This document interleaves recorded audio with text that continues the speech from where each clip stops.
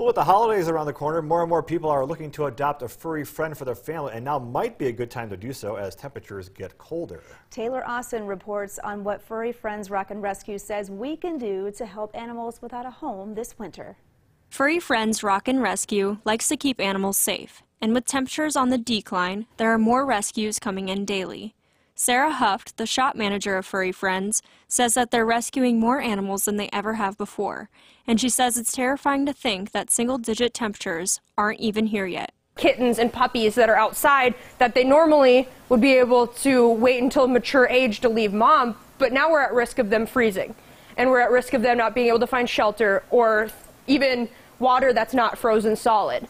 Julie Shirato, a board member at Furry Friends, talks about one kitty within their facility, Tippy, who lost the tips of his ears due to freezing cold temperatures. People will go, oh, it's a cat. They will find warmth. They'll find a building. They'll find a haystack.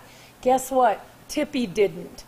Tippy did not. And so if an animal can't find warmth or a place to get out of the cold, you're right, that's when we're going to see the ears like this, or they stick to the cement, or they pee and stick to the cement, puppies or kittens and cats. There are ways to help cold cats and dogs, though. Furry Friends has been working on feral cat dens that are placed around the city where there isn't any shelter for wild cats.